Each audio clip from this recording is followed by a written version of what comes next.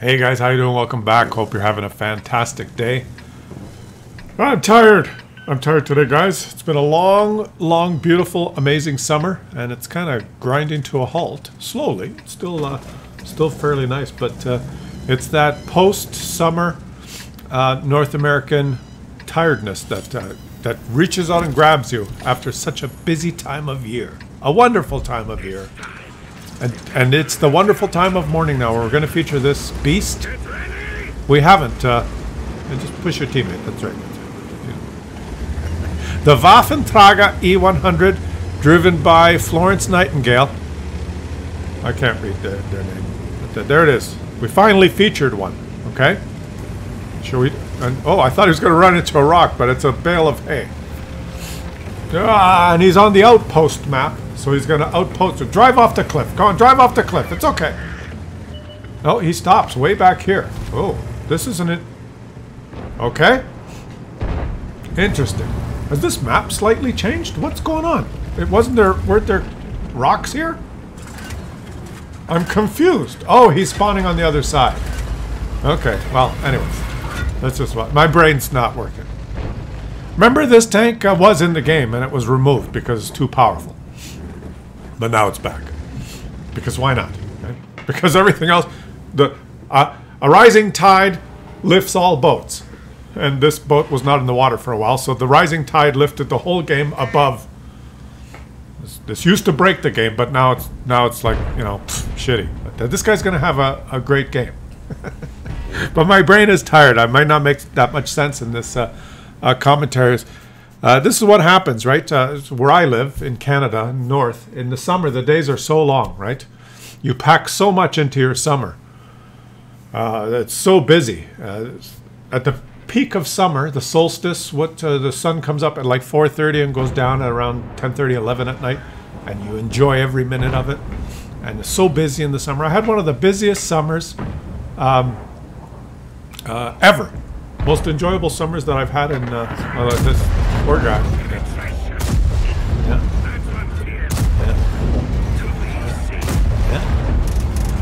And one shot to spare. You know what I did this summer? I went to the West Coast. I went to the West Coast camping for a week and got stuck in the rain the whole time. That was fun. Then I spent 2 weeks fly fishing in the southeast part of British Columbia for cutthroat trout. Right. That was really good. Then I flew back to Toronto to visit my parents and ended up driving a car from Toronto all the way to the West Coast. And I almost got arrested at the Canada-US border. Right. Had that adventure. That's 4,500 kilometers, about 3,500 miles. Road trip over Lake Superior and ended up on the West Coast and spent another week out there. Then I came back, and then I drove back to the West Coast with my kayaks and did a 2-week kayaking trip in the Pacific Ocean. Okay. And then I came back. Just a second, let's just pause it. And then I went fishing again. Well, lots of fishing in and out there, and kind of taking charge and overseeing this renovation that I'm doing at the house, interspersed with all that.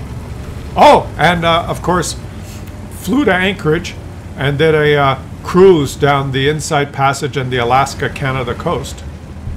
Visited Anchorage, Ketchikan, Skagway, and the other one, Juneau. So I packed all that in one summer, right? So. And now the summer's winding down. And, you know, you get that feeling, you guys that live in North America, in the northern climates, you know this, right? You pack it all into summer, and then you can see the days getting shorter, and it's getting a little cooler. Although I must say, the weather's still beautiful, but you can tell, right? The summer's winding down. And you get that feeling like...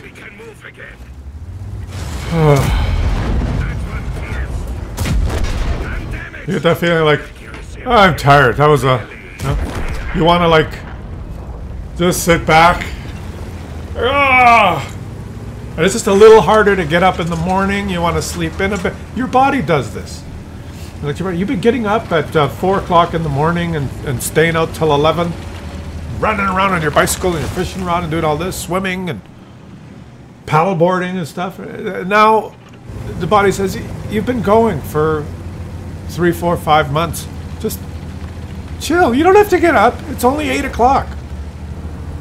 It's a little cooler out. You pull the covers down a bit and you go, whoo, it's cold. You want to stay in bed. Then when you get up, you're not like jumping around like a rabbit. You're like, oh man, maybe this is a 3 cup of coffee morning, not a regular 2 cup of coffee morning. That's what I'm feeling like now. And then things slow down, and then autumn, and then winter, and then the days get shorter. And then you have this period where you're just like, oh, you rest. And then you've rested enough. And then it's like, hey, it's winter. It's time for me to get out snowboarding. And then you get active with the winter activities. But that's completely different. That's all about the Arctic clothing and getting out and enjoying the beautiful winter.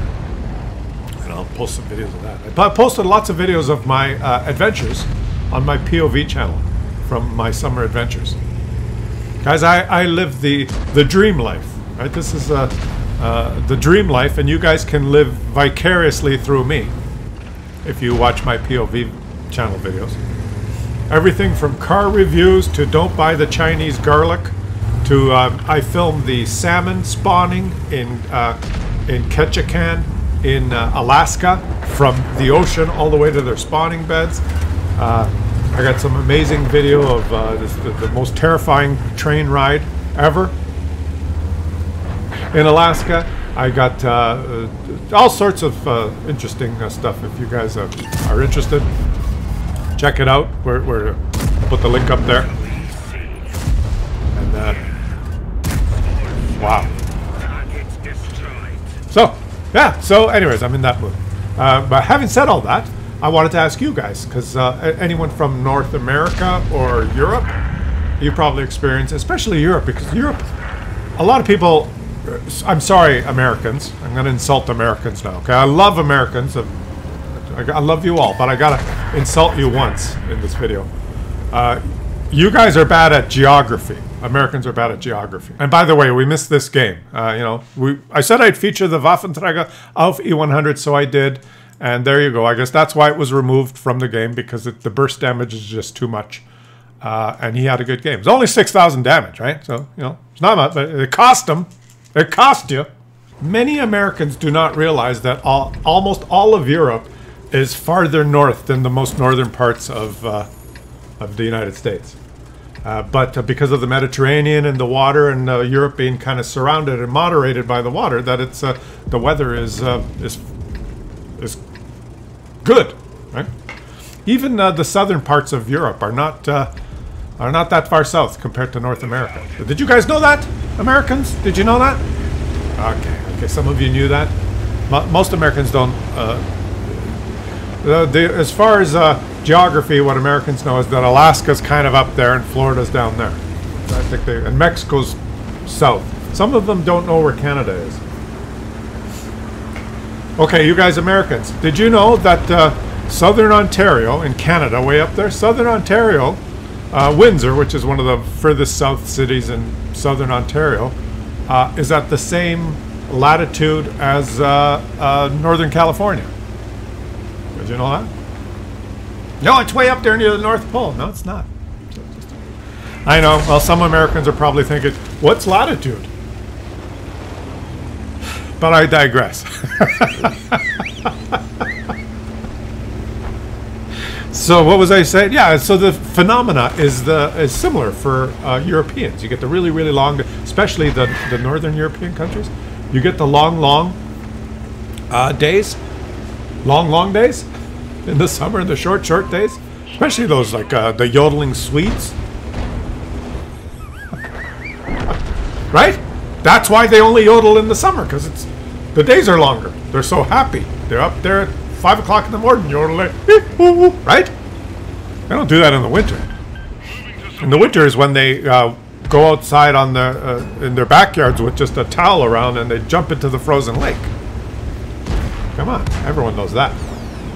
But so you experience the same phenomena where you get that right after the summer is as the summer's winding to a close. You get that feeling of, oh, you know, it's like after you've played a hockey game or you finished a football game, or you know, you're halftime in the soccer game or something. You're like, whew, you feel like you've been through something and you're tired. That's what the Canadian summer and Northern European summer. Whereas, as opposed to, for instance, you guys that live down in Florida or Southern California and stuff, it's kind of, I think you space out. You don't have that. Right? I go to Hawaii and the sun always sets around 6.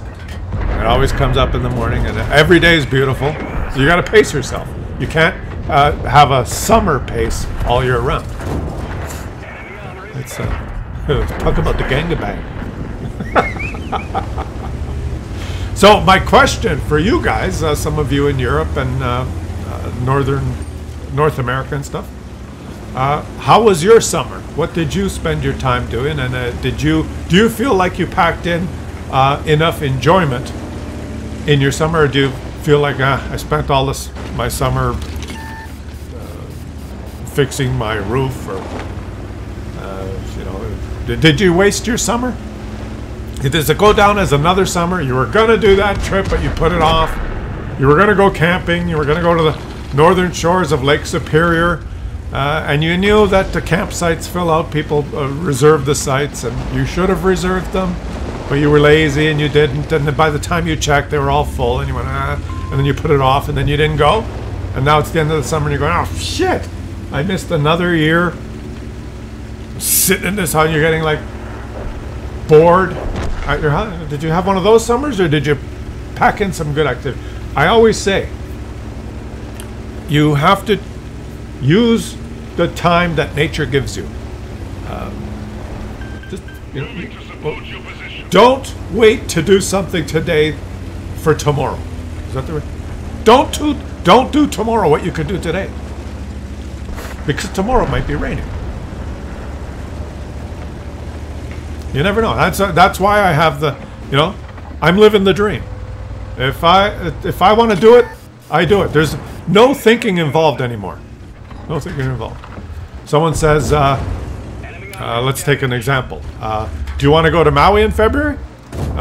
You know, some people, what am I doing in February? I was gonna, yeah, I needed to clean out the cupboards in the kitchen. I have been meaning to do that, and I was planning on doing it.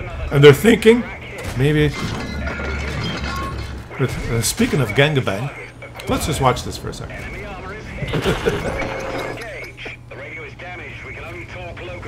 You can only talk locally. It's okay. You only need to talk locally.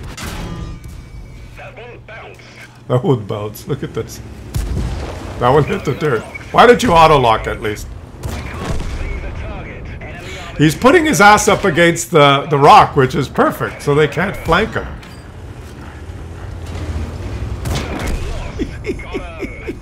Just hold on, guys.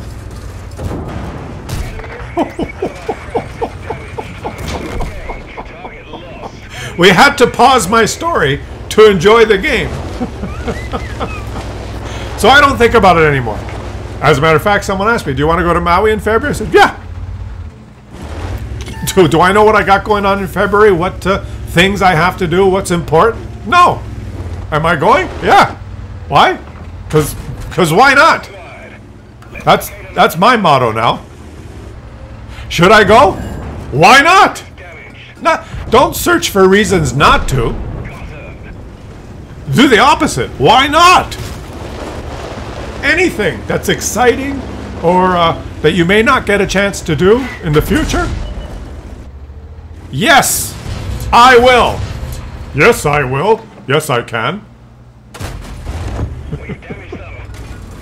So, that's the way it is. What are we doing here? Shall we watch the game now? And you guys let me know in the comment section what came of your summer. Did you have a acceptable summer, or are you feeling a little bit regret that maybe you didn't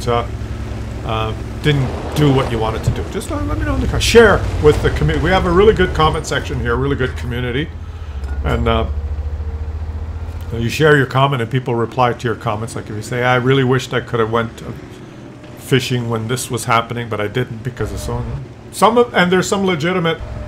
Maybe there was a crisis. Maybe something happened, and I've had times where I've had to cancel things because of a crisis, especially with my parents in Toronto. I've had that, so I understand that too. There are responsibilities, and I'm not saying to be irresponsible.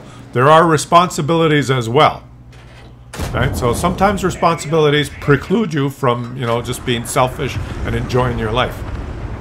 So, but you have to make an effort, is the point. It's because it's like what's the physics, the law of entropy or whatever, one of those laws. Bail out. This vehicle has had it.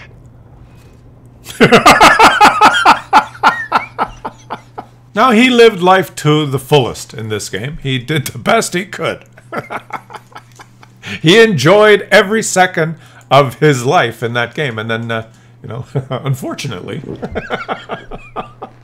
you live, you enjoy, and then you die. The point I was trying to make is that we could learn a lot from particle physics and the universe itself. And that is that you take an atom, and the natural state of an atom is to be at the lowest level of excitement. The electron is not doing much unless it gets excited by some energy, right? The natural state is the lowest level of excitement. And even like all the stars are just slowly burning themselves out. So unless you inject some energy, it's the same with us. Unless you inject some energy or some drive or some motivation, we humans will just exist at the lowest state of excitement.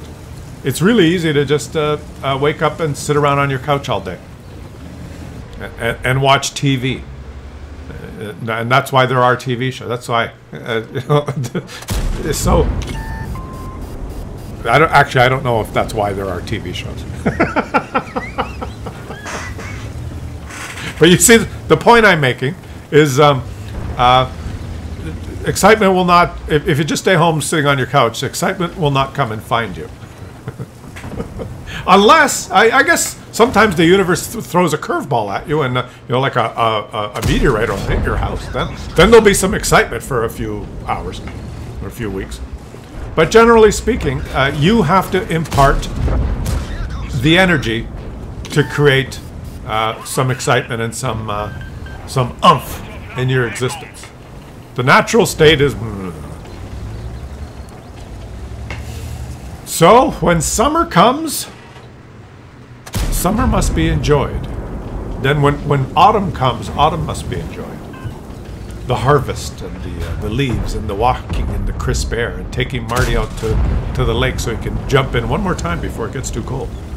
Then when the winter comes, the winter must be enjoyed, right? So the snowboard has to come out and be tuned up. And in the spring must be enjoyed. My garden must get planted. My trips must be planned. My outdoor activities. It's on and on and on. Boom! That's whoa! That's good. That's perfect. That's accurate gun in the game. All right, I'm done talking about the philosophical view of life. No, it's not a what am I saying? I'm just saying. Yeah, I made the best of it in the summer. I'm wondering if you did as well. The guy just jumped off the cliff. That's funny. He's angry. Get away! Run away! Ploop. That is hilarious. Oh, look at this, guys. Look at this. Oh, and the Batchat has really bad gun, and he was able to snap him like that, even when he was kind of moving a bit. And the Leopard is aiming and missing. The Leopard's aiming and missing, and the Batchat's actually hitting him. That's he's doing pretty good. How many shots has he missed? Only one or two, really. He's doing pretty good. So I will be reading your comments today, and let's Oh, can he? Can he? Yes, he can. I thought I'd end the video. This is a triple play. End the video with, I guess, my favorite tank, the Leopard. Just because of the gun. When it doesn't troll you. I thought, let me show you this. Let's end it on a positive with the Leopard. Leopard. And I will check out your comment section. Share, please, with everyone, okay? Oh, he drove into the dead tank. Now, if he pokes over there, is he going to get shot by the 60 TP? Oh, he's got a rock. He's got a rock that'll protect him, but there's an AMX M451 as well. And now the Leopard's calling help. Why do you need help? Do you need help? Like, you're stuck on the rock? Why do you need help? Well, how could you possibly need help, Leopard?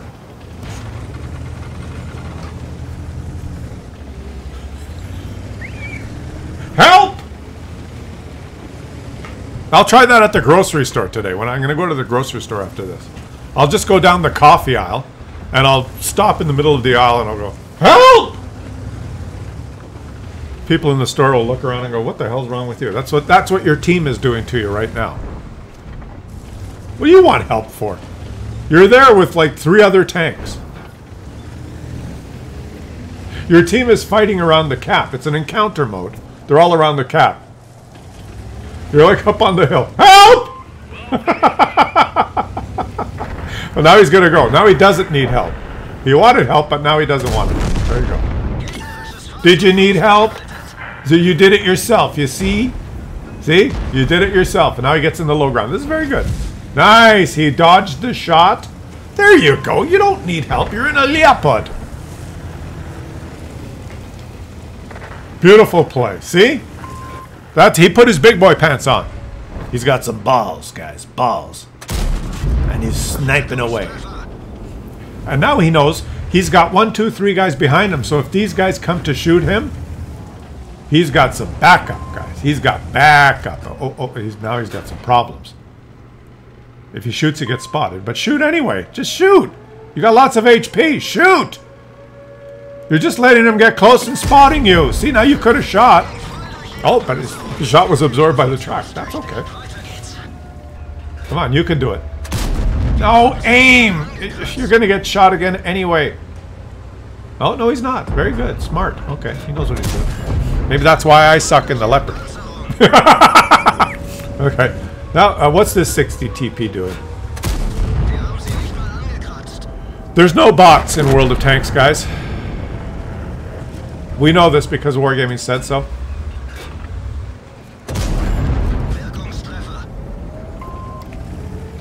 Now he's saying, help!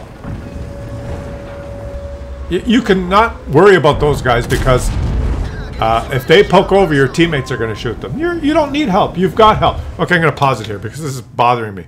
He has help. He doesn't need help. He's got 1, 2 TDs sitting here at A4, and they can shoot anyone that approaches him. They are helping him. You're just panicking and annoying your teammates. Just play your game. Your teammates will help you. It's fine. There you go. Welkomstrafa. The 60 TP is trapped in no man's land there. If he moves forward, your teammates are going to shoot him. And you're doing good. You're doing good. Yeah, just keep pumping the shots out. Now, if you poke too far... Oh, there you go. See, someone helped you. Oh, boom. Isn't it nice to see a Leopard doing well? See how I transitioned from a story about how my summer was and asking you how your summer was and the mysteries of life and physics, and now we're talking about World of Tanks. That's weird, actually. Why are we talking about World of Tanks? I'm not sure.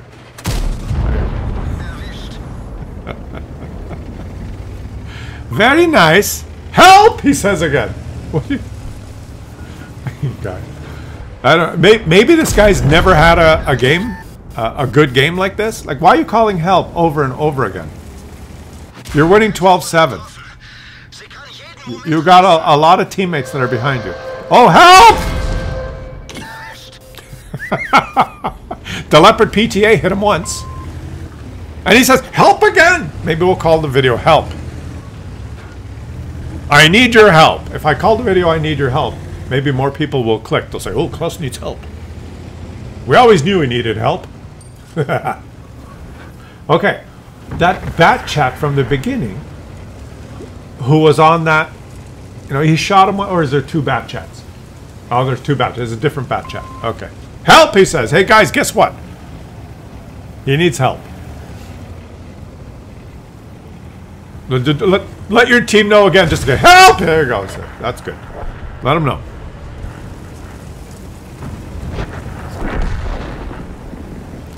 There you go. Your teammates helped you. They stole the kill.